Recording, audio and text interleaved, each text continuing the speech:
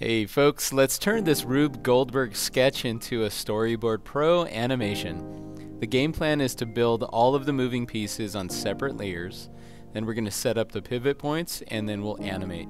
Before we get started, I want to chat about some of the different forms of layer animation that are available in Storyboard Pro.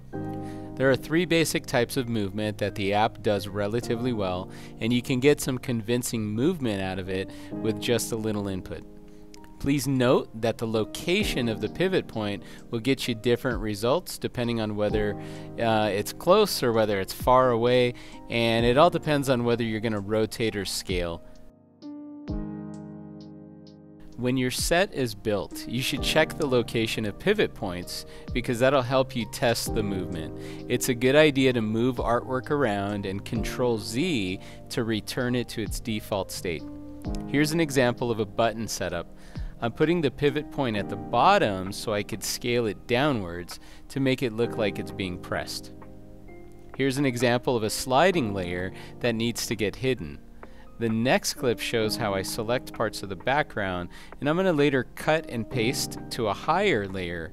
This is going to hide that sliding piece so it looks like it's inside or behind something. The big idea with all of this is to make sure everything works properly before you spend any time animating.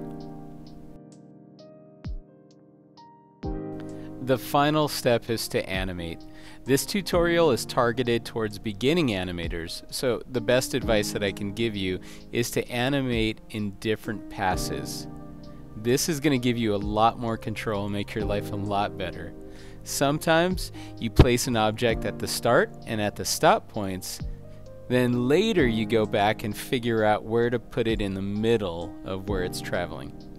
Sometimes you animate the object falling first, and then later you're going to go back and animate the button getting pressed.